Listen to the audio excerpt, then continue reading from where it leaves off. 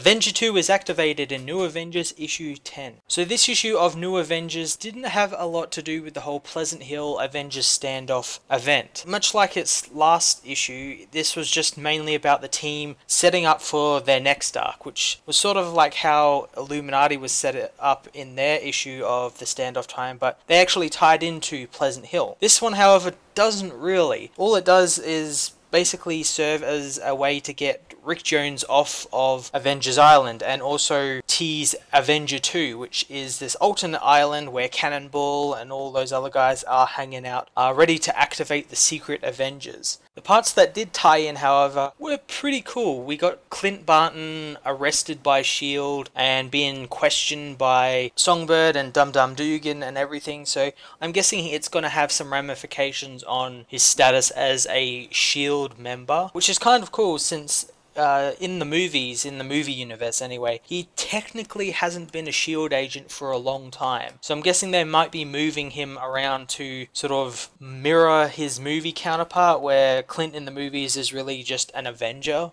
He doesn't really have any more ties with S.H.I.E.L.D., considering that S.H.I.E.L.D. doesn't technically exist anymore. I like that they're sort of moving him in an interesting way and everything. It's going to be interesting to see what he does after this. I think he's going to be involved with the new Thunderbolts book. I'm not really too sure about that yet. But other than that, it didn't really tie in a lot. There wasn't actually, I think there was like one mention of Pleasant Hill, and that was by Dum Dum Dugan during the interrogation. Other than that, it didn't particularly tie in. We got a little bit of a fight between the American Kaiju and Avenger 5, and that didn't last very long. They just blasted him with gamma radiation and he turned back to a normal guy, so we don't exactly know what's happening with him either, so he'll be taken off somewhere. What I did like, however, was the little part we got from the AIM soldier, how he was talking about the master plan from the Scientist Supreme and everything, the Supreme Leader and everything. I thought that was really cool. It was really funny as well, and a little lighthearted. And Clint had a couple of lighthearted conversations with Rick Jones, like when Rick was firing, I think it was Camestro's gun at the S.H.I.E.L.D. agents. He's like, dude, you could have taken someone's foot off with that gun.